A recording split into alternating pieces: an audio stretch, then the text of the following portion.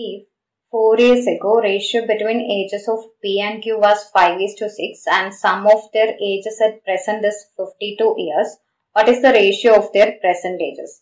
Here 4 years ago P and Q ages in the ratio 5:6. So 4 years ago means P minus 4 is to Q minus 4, 5:6. Now sum of their present age is 52 years means P's present age is P, Q's present age is Q. So P plus Q is 52 years. Now 4 years ago their sum was 5 plus 6, 11 part. But we have to find what is 11 part. Here we have present age sum.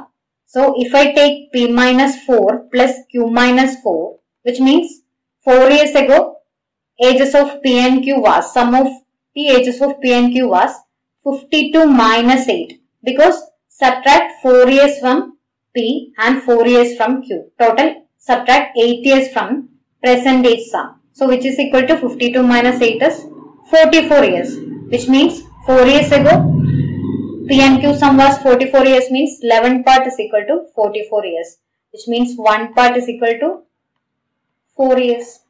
If 1 part is 4 years, just add 1 part to the 4 years ago ratio. That is, here P minus 4 plus 4 is equal to P. That is P's present age.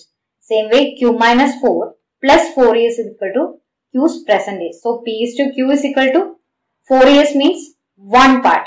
4 years means 1 part. So just add 1 part to the ratio. 5 plus 1 is 6 part and 6 plus 1 is 7 part. So 6:7. Option B is your answer. Next is the ratio of present ages of two boys is 3:4. After 3 years, the ratio of their ages will be 4:5. The ratio of their ages after 21 years will be. Here, present age ratio of two boys is 3:4.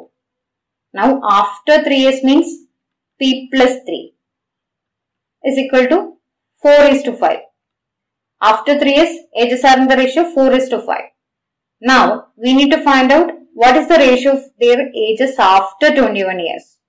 Now, after 3 years ratio change it to 4:5 means you can see here increment is 1. Here also increment is 1. That is 3 changed to 4 and 4 changed to 5.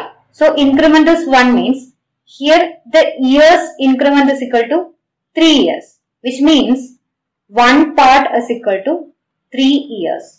1 part is 3 years means we need to find what is the ratio of ages after 21 years. So if 1 part is 3 years, then 21 years equal to 3 into 7 is equal to 21. Same way 1 part into 7 is equal to 7 part, which means 21 years means 7 part. So present age ratio is 3:4 means P plus 21 years will be. That is, after 21 years, the ratio will be equal to 3 plus 7 part, 10 part, plus 4 plus 7 part, 11 part. Because 7 part is equal to 21 years. 7 part is 21 years. Which means add 7 part to the present ratio 3:4. Then the ratio after 21 years will be 10:11. Option D is your answer.